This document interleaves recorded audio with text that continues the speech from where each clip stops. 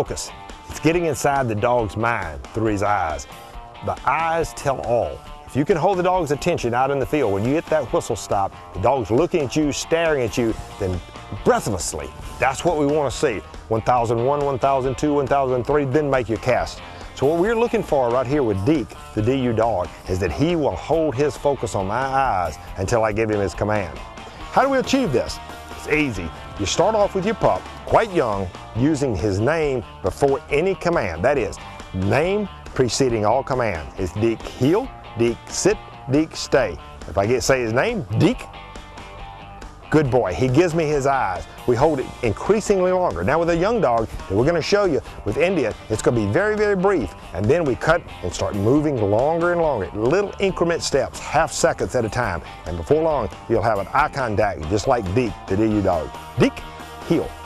Watch Deke's focus. He watches every move I make. His eyes are here. He shouldn't be smelling the ground, sniffing. If I back away, he's watching. If I move forward, he's watching. It's eye contact, it's concentration, and it's achieved through the eyes. Okay, let's put the concept together. This is Indian, 13 weeks old, Deke's little cousin. I'm gonna try to achieve eye contact just for a brief second before I give the command.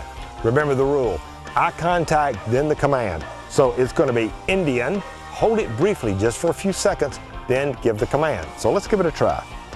Indian, heel. Indian, sit.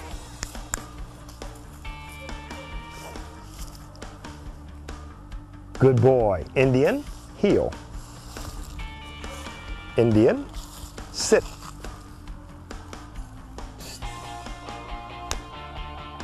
Good boy. Only briefly at first you're going to achieve this. Then you want to go from 2 seconds to 3 seconds, like with Deke, where you had just a dead stare.